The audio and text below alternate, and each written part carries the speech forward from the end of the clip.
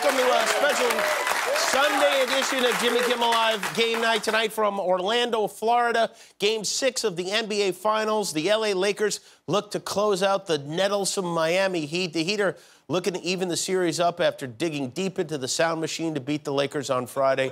They've been pesky and persistent like a fly on the vice president's head, this team. I guess maybe the players just can't get enough of living in a courtyard Marriott. I don't know. You know, some people thought the Heat didn't have a prayer in the series, but prayer may be on their side in the form of a convent full of basketball-playing nuns. Ask these hoop-shooting nuns at Archbishop Carroll High. As school starts, they say it's time to have faith. And now with our Heat in the playoffs, that's also added to a lot of joy and enthusiasm for our students. And so we're ready to go. Go Heat. Others will be lighting the candles of the Heat Holy Trinity, of the Butler, the Spo, and the Holy Hero. That's got to be sacrilegious, right? I mean, but they're kind of good, aren't they? Imagine we should play them get our ass kicked by a bunch of nuns. Sure. Let's do it. Boxed out by Sister Margaret Ann. It's interesting, you know, each city in the series has its own rituals for winning. When the Heat win, Miami fans bang their pots. And here in L.A., when the Lakers win, we smoke ours. That's our... Overall, it has been an exciting series. It has been as exciting a series in a bubble with no home games or fans can be. And they've made some history, too. Tonight marks the 260th postseason game for LeBron James, which is a new record, breaking that of fellow Laker Derek Fisher. LeBron also has the record for most consecutive playoff games, well ahead now of John Stockton, the Hall of Famer from the Utah Jazz, who still holds the record for most assists and shortest shorts. You could almost see his MVP-ness there if you... But one of the events that I and many others look forward to every year is when we send Guillermo to Media Day. This is when all the reporters gather to talk to all the players. Guillermo, you've been doing this for how many years have you been doing? Like 10 years. 10 years. He's usually the belle of the basketball, but this year, of course, we couldn't send Guillermo to Media Day because we love him too much. So to fill that hole, we put together Guillermo's best moments from Media Day over the years and chronicled his long-time hunt for the elusive LeBron. I'm here for my exclusive interview with Wayne. Dwayne Wayne, how you doing? Dwayne Wade. Dwayne Wayne. Yes, Wade. Wayne? Wade. Wade? Wade. Wayne? Wade. Wade? Yes. How do you spell it? W-D. W? That's what I say, Wade. You said Wayne. Wayne? Yes. And what Wade. is Wade? Wade.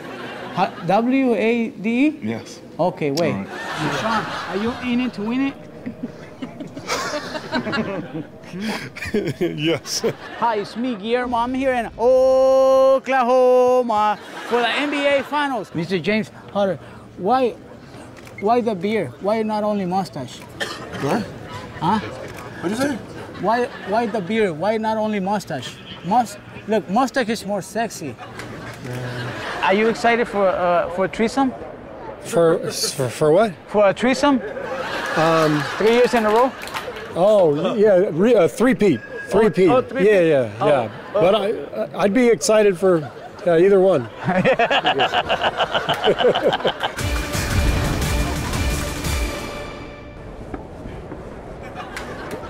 Hi. Hi. Is it fun to be Canadian? I'm not Canadian. No? No. Okay, thank you very much.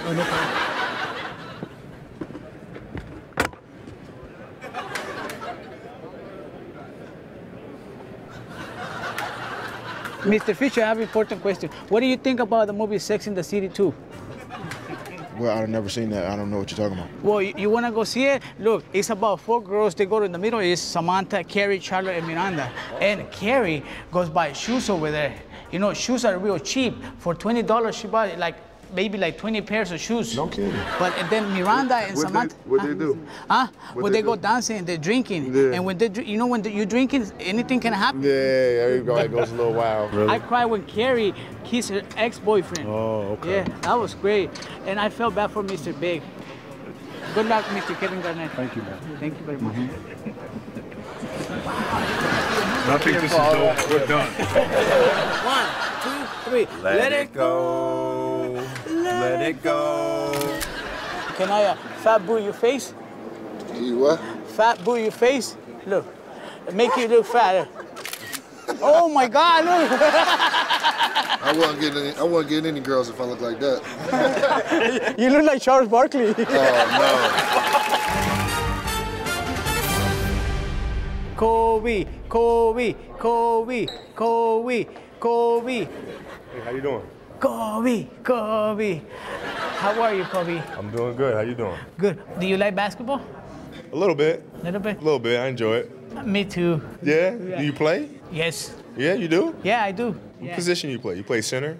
No, guard. You play guard? Yes. That's surprising. I think a man of your size would play center. Well, I play only with Mexican guys. Oh, okay. For good luck, so you can win the championship, I'm gonna give you high five Mexican. Okay. All right. Thank you. Thank you, Kobe Bryant. Good luck. Thank you very much, man. How much hair products do you put in every morning? Oh, a lot. You wanna palm my head? Look. Touch. Well, I'm gonna use a tap. Oh, it's nice. Yeah, it's nice. It doesn't go anywhere. How are you? Everything good? Hey, what is your favorite body part? Huh? No? Are you not feeling me? Hey, have you seen LeBron? Yeah, I did. We just practiced together. Is he in a good mood? Yeah, he seems pretty cool today. Yeah, what should I ask him? I'm trying to, so he can open up to me. What should I ask him? He doesn't like you, huh? He doesn't like me. That's on you, bro. I don't know, man. You gotta figure that one out yourself. Every year I try to talk to LeBron. He never talked to me. LeBron! LeBron, how are you? LeBron, can you take a selfie with me? LeBron. Man, leave me the hell alone, man. Hey, JR, ask LeBron to talk to me. JR, hey, LeBron, are we okay? Now it's time for my exclusivo with LeBron James. Excuse me. I